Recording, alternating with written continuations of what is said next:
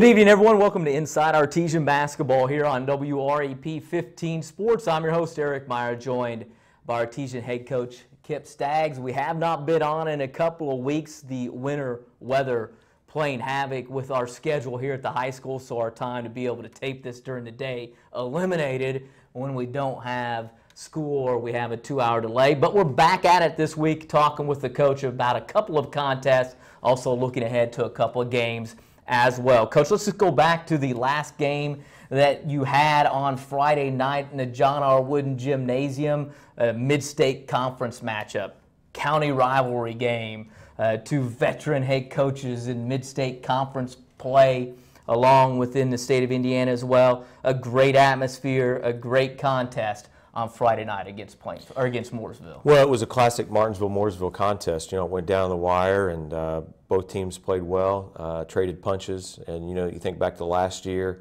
the game went down to a three-point shot at the end of the game there. I go back to many years ago when a kid named Chris Love was from Mooresville, throws one in at half court for the win. So this is just a very common occurrence where both schools get together, and it doesn't really matter who's on the floor. It's just always a close battle. And, you know, I thought our guys played well. Thought we did a lot of good things on both ends of the floor.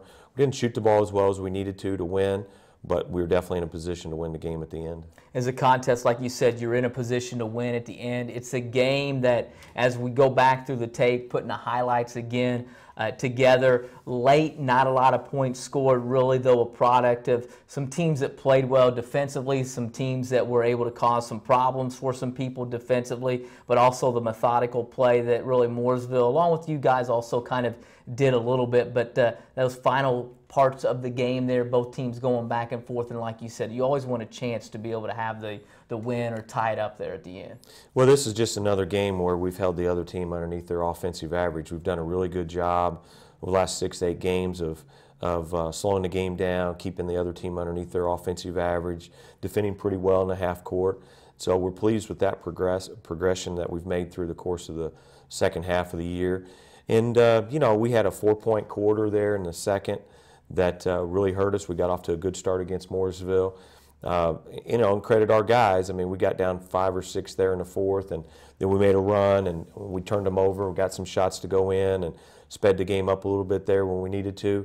And, you know, like we talked about, we're there at the end. But, you know, overall, you know, pleased with our effort, pleased with a lot of things we did. Tough stretch of games for you guys here that you've had. Coming up at the end of the season, you've got a couple of games left now, 3 games as we wrap up the regular season. As you're starting to head into that, what are some of the things you're trying to look for, trying to correct, looked out of the kids as they head towards these final 3 contests, along with getting ready for the sectional play? So what we've done in practice is we've shortened our practice a little bit. We've looked at a few areas where we need to improve on some things. You know, it might be jumping to the ball, it might be being denial, it might be helping recover, it might be handling the ball screen. So we've tried to clean up a few of those things. We've had a lot of games in a row at the end of January, early part of February. So we've really not had an opportunity to work on a lot of the little things that you need to. So we went back to the basics this week and tried to clean up a few things that I think we've been able to do. And then, you know, at the same time, continue to shoot the ball, continue to look to execute things a little bit better. Just fine-tune, clean up, and get yourself ready not only for the end of the season but also for the tournament. Getting ready for the end of the season, getting ready for the tournament. Before we get there, though, let's go ahead and take a look back at some of the highlights from the Artesians' last game, the contest against the Mooresville Pioneers that Martinsville battled on Friday night.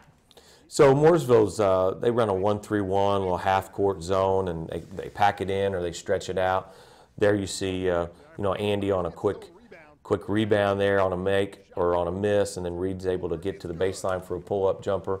And we got off to a really good start in this game. I thought we played with a lot of poise. There's a nice pass to Tyler at the high post. He's able to knock that jump shot down, and we were able to get in our 2-2-1 press. Here's Andy driving in there and making a nice little shot, starting to finish those a little bit better. And you'll see us, you know, Mooresville's gotten ahead here in that second quarter. There's a nice pass by Elijah Hoskins to Chase that really kind of took the lid off the basket for us at that point. Here we come out in the third quarter, and we're able to get the ball inside that little 1-3-1, and that was a big bucket for us to start the half. gave us a little confidence. Here we are. I thought we passed the ball pretty well. There's Reed scoring on the baseline, and then it's 23-19. They hit a three. We get the ball to Damon, gets it over to Tyler, who's able to knock that shot down at the elbow. We thought that was an area we needed to get the ball to, was in that elbow, in that paint area. And you see here in that second quarter, or in that third quarter, second half, we're able to get the ball inside a little bit better. Here's a little bit of a transition. We kick it out to Damon for the three. That was a big basket for us. Really kind of ignited us a little bit more. We're playing fairly well right through that third quarter stretch. And then, you know, here's a nice pass into Tyler from Damon, and we're able to keep each other in check. Here's where we speed them up a little bit. They turn it over.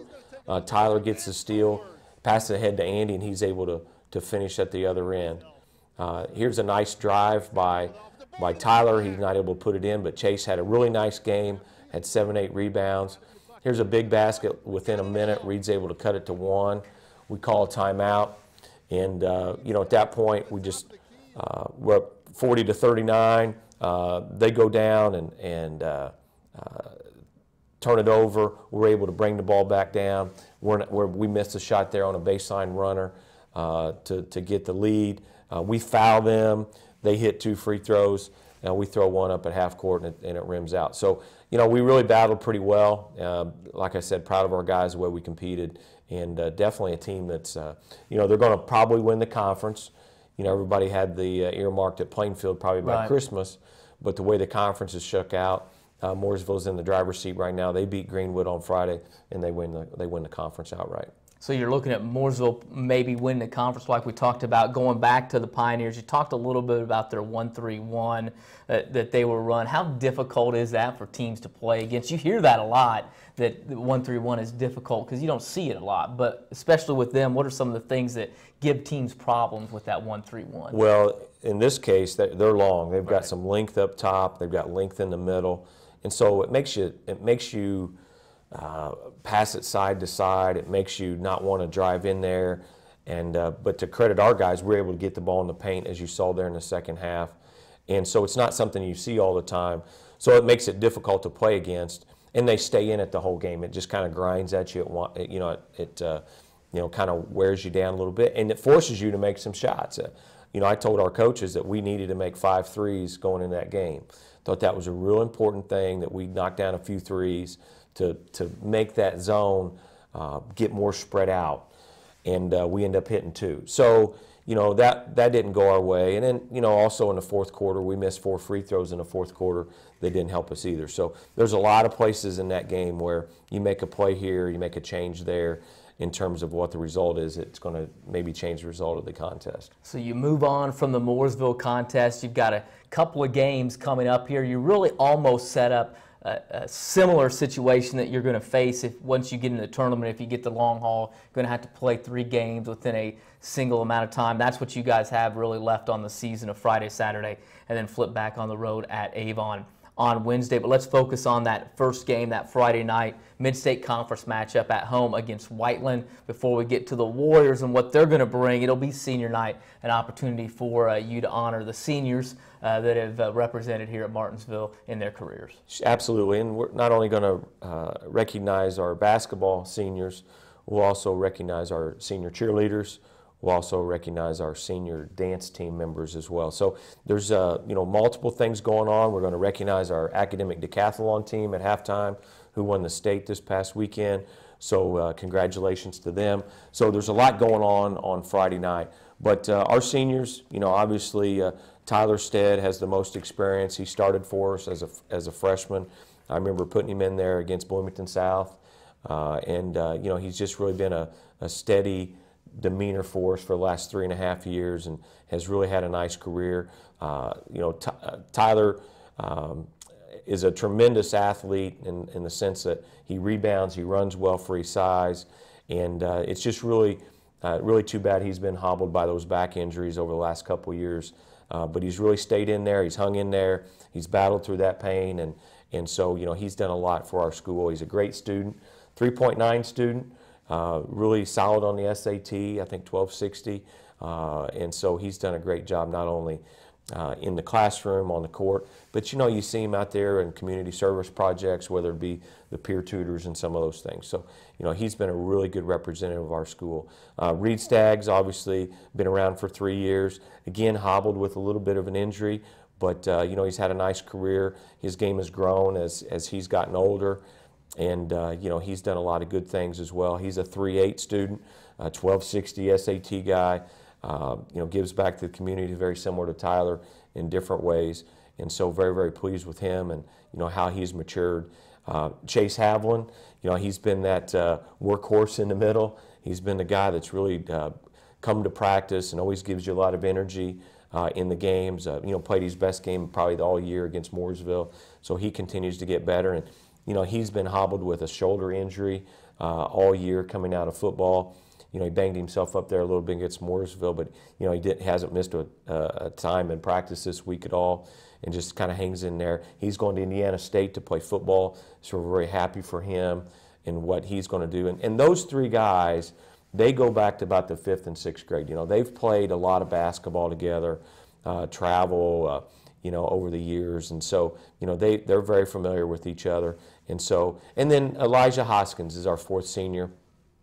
Elijah is very pleased that he came out. He's really helped us this year. He played for us as a freshman and opted not to play his sophomore and junior year, which is fine.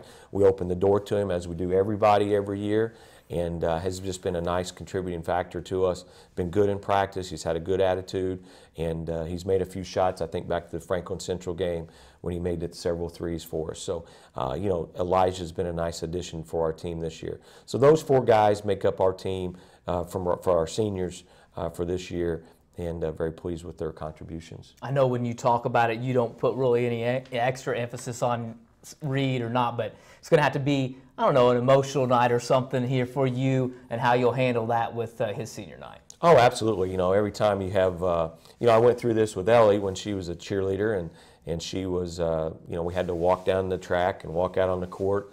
And so, it's bittersweet, but, it's time for them to move on. It's time for them to make the next step in life, whatever that might be for each of these kids. And so, for the high school career, it ends for everybody at some point.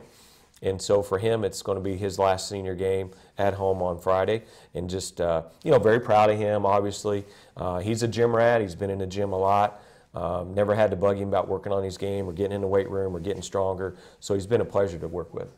You'll have those seniors to honor on senior night. You've got the Whiteland Warriors that are going to come to town on Friday night as well. It's a key team with Coach Wadsworth. They've had like the same core for several years. That core graduated last year. You've got a few leftovers. But what are you going to see out of his ball club coming up on Friday night? Well, they've got some guys that have been an addition to their team. They've got a transfer in from Greenwood that's a starter. They've got a really good freshman that plays for them a lot. They've got Crow, who's a 6'5" kid that can shoot it outside. They've got a kid named Neil who's ambidextrous, who's played forever, it seems like, and can get to the basket. And so they've got a mixture of guys that they've had some really good games, and they're very similar to us. They've been in a lot of games, can't get over the hump. I don't think their record is indicative of the team that they have. They've got some good height. They're going to play a 2-3 zone, going to play a little man-to-man, pick us up another 1-2-2, three-quarter court zone and press as well. So they kind of mix things into to make things difficult for you. But, I expect another good game. I expect a game that's going to be in the single digits. It could go either way. The team that makes the fewest mistakes has the opportunity to win, and I don't think this is any different from maybe Mooresville from that matter. They've got enough skilled guys. They've got enough shooters that, they've got some guys that can score the ball. So we're going to have to do a good job of finding Crow on the perimeter, keeping Neil in check. They're down a guy right now. The Chase Ferguson kid's out, has an injury. So they're moving some new guys in. So they're kind of trying to find their way. And at the same time, this is a sectional opponent. Right. So we'll know more on Sunday what that sectional looks like. But our main goal right now is to get a win on Friday. And that's what the next question was going to be. You don't know, obviously, going in, if you're going to play them, have a chance, or however that shakes out. You could draw them in the first round, first game out of the bat. You don't know. Does your approach change at all because they are potentially a sectional? Not at all. I think you go in with the intent on Friday to win the game, and I think that's our intent every game. And there might be some tweaks and things we might change between this Friday and if we happen to draw them for Tuesday, but we are who we are, and you've got to stop us, and we've got to stop them. And so that's why execution is important. That's why everybody has to be on the same page, offensively and defensively. You've got to be in sync. And so, it's kind of like the Big Ten. Right. You think about the Big Ten, and everybody knows everything about everybody. Well, our conference and our section was the same way. Everybody is similar in a lot of areas, a lot of good coaches. And so everybody knows everything about everybody. We know that they're going to run this, we're going to know that. And so, but they know the same about us. So it's about how you execute it, how you counter what they do to take things away. And so that's what you have to deal with. You'll have that contest, and you've got two more, like we said. You've got a Columbus East Ball Club that's starting to play really well, head coach Brent Chitty, and then you'll come on Wednesday and maybe a team that's one of the most athletic you'll play all year in Avon. So can you talk just a little bit quickly about those last two games that you'll have and how you'll try to utilize those to kind of get ready for the tournament? Well, absolutely. So like I've told our guys earlier in the week, we've got three different style of teams. We got a team on Friday that's going to be somewhat methodical, zone you. You got a team on Saturday with Columbus East that's going to be a little bit more free-spirited, a little more open court. Frost is a nice player for them. Johnson's a nice point guard. So, they've won 3 in a row here, so they're playing well. They beat Franklin at Franklin last Saturday. And then, as you mentioned, Avon on Wednesday is probably one of the most athletic teams we'll play all year. Quick, long, athletic, really changing, how they play there with the new change in coach. So this will really help us actually going into the tournament because we're going to see a little bit all of that come that week. So you've got all that variety coming up. You've got senior night coming up on Friday. Good luck with that, and we'll see you there. Appreciate it. That's Artesian head coach Kip Staggs here. Inside Artesian basketball, Martinsville coming up. Like we said, 3 games left. Get out there on Saturday, or Friday, we should say. Saturday as well if you want to make the trip over to Columbus East. But get out there Friday, especially support the Artesians at home. Senior night as they battle the Whiteland Warriors. As always, I'd like to thank the head coach Kip Staggs for coming in for the coach, along with the RTV2 students who helped produce it. I'm Eric Meyer. We'll see you again next time inside Artesian basketball.